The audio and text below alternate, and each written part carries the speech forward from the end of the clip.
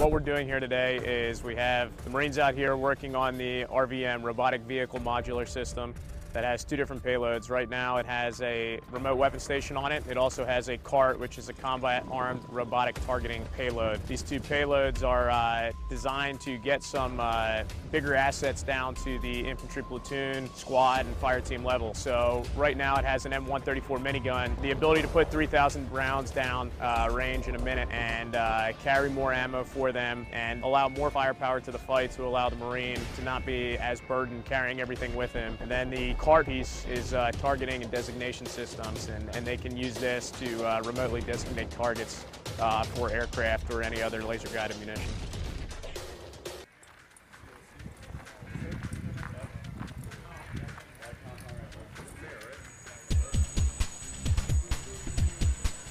Today, what we're doing is a final exercise. For the past 6 weeks, these Marines of Kilo 35 and McWill have trained to the technologies that we're integrating.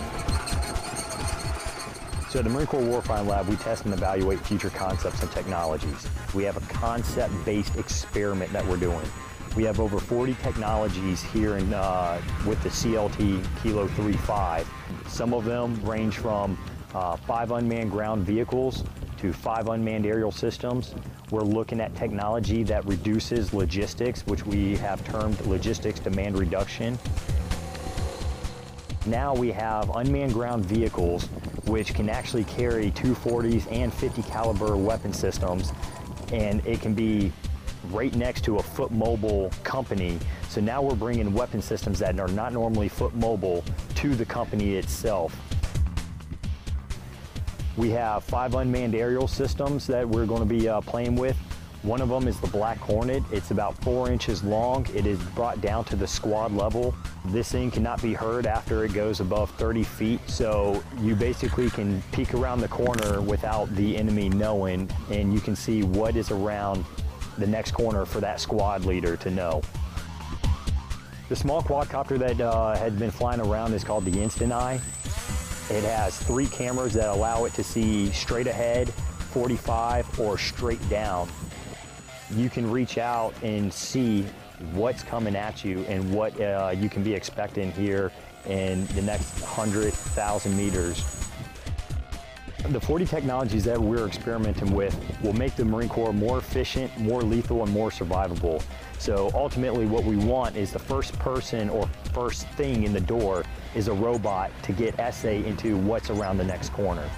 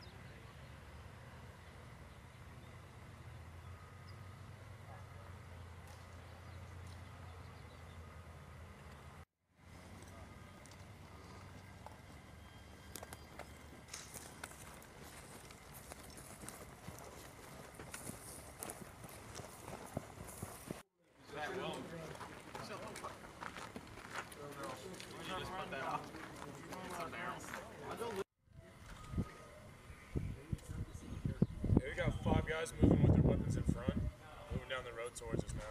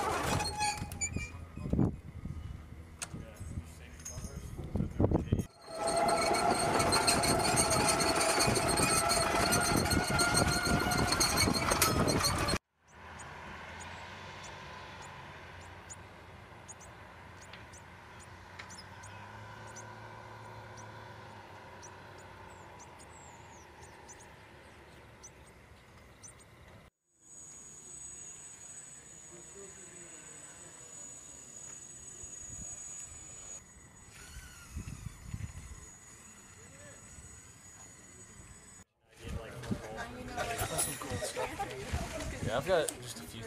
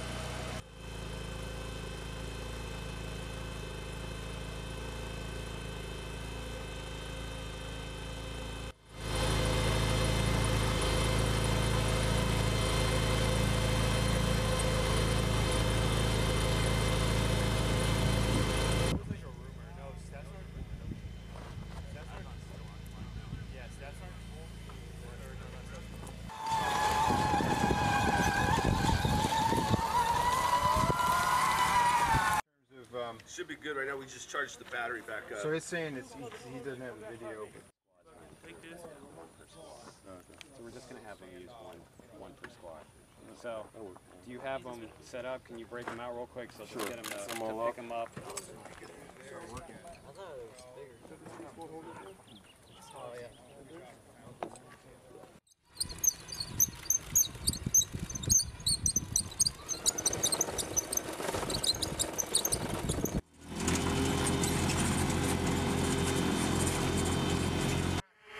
The weapon station, you want this power on the whole time. If not, you want to turn it off because she'll draw power on that.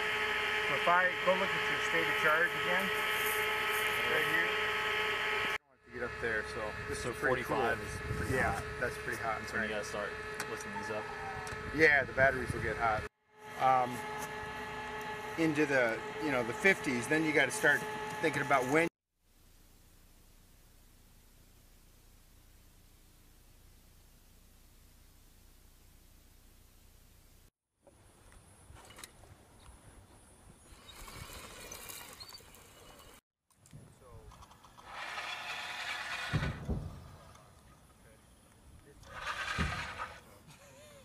This is an enabler. It's a force multiplier, and it'll preserve and combat power, from a safety standpoint. But it'll also allow them to cover more area, larger area of influence. It'll let the current force do more, cover more area.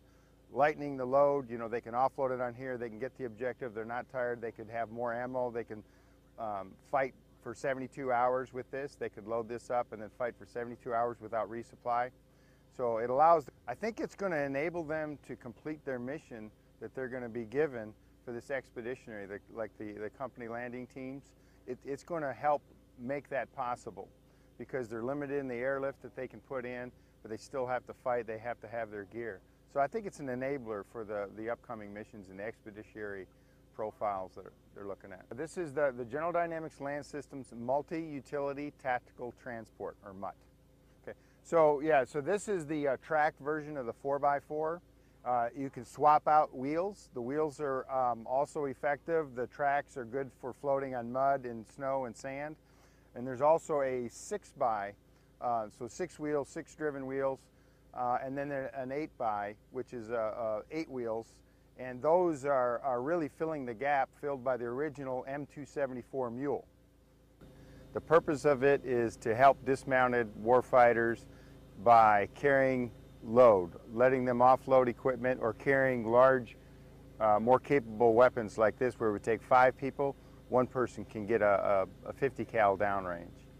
So the idea is to provide lighten the load and then expeditionary power. People are always running out of power in the field. This will allow them to bring more gear, more batteries, or a charger to charge up their batteries.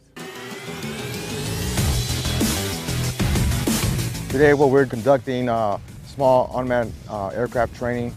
We have 3 profiles systems that we're flying, the PD-100. We have the Instant Eye and the DJI Phantom.